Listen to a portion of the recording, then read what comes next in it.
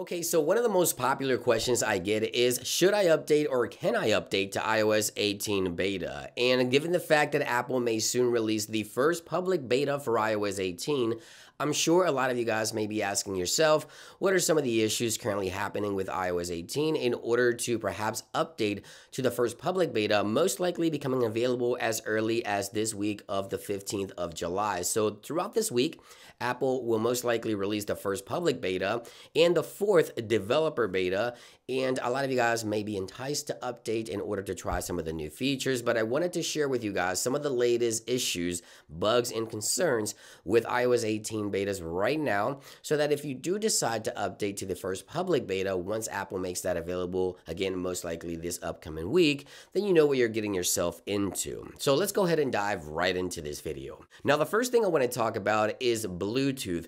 There's something strange happening between Bluetooth and, of course, the AirPods, and this is something that's plagued the iPhone with iOS 18 Beta 1, Beta 2, and Beta 3. Now, yes, beta software tends to have issues, so you don't typically hear me talk about a lot of the bugs because I know that beta software contains many bugs, and these will be ironed out most likely, hopefully, before the official release. But as of right now, when connecting AirPods to my iPhone, I constantly have the same issue where the AirPods would just disconnect constantly when listening to music. Now, I believe this could be an issue specifically with AirPods because when I try connecting my iPhone to an external speaker, for example, or the radio in my car, it doesn't disconnect. It randomly disconnects and constantly disconnects from AirPods. So if you use AirPods a lot, keep in mind that as of right now, sitting in the third developer beta, there's a lot of issues with Bluetooth and connection to AirPods specifically. So just keep that one in mind.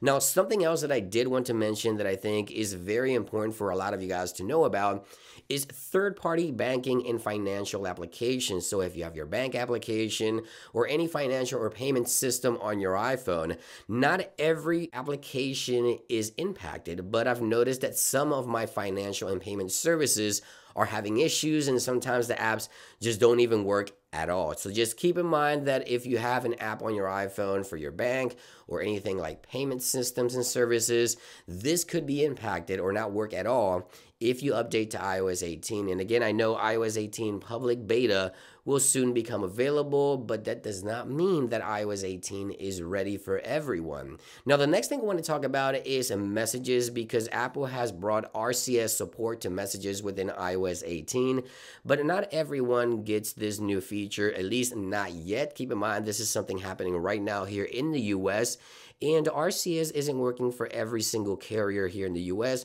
I've been having issues with Verizon, for example, here in the US. My T-Mobile devices are connecting just fine, but some of my Verizon devices are not working properly. We do have RCS support, but again, it is not working perfectly fine. So if you're looking to update just because of RCS, obviously, there's still going to be issues, and your carrier may need to enable this feature on their end before you can actually use it. Now, two major concerns I want to talk about before I let you guys go.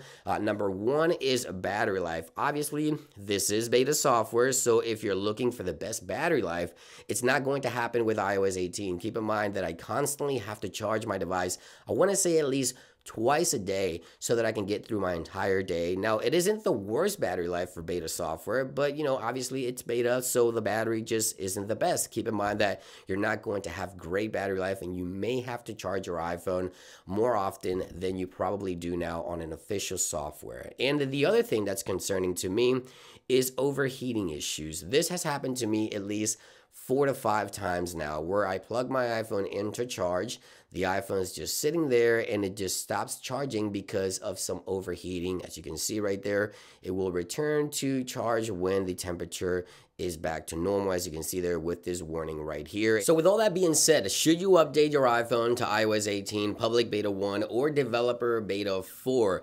To be honest, I think you guys should probably hold off at least a couple of days after the first public beta and the fourth developer beta is released.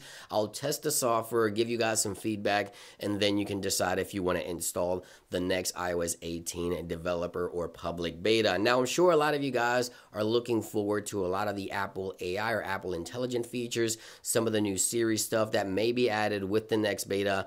I'm sure many of you guys are looking forward to these updates, but keep in mind that there's a lot of issues that you may want to consider before you decide to update to the next public beta or developer beta. Thank you for watching this one. I hope you guys have a great day, and I'll see you guys on the next one. Peace.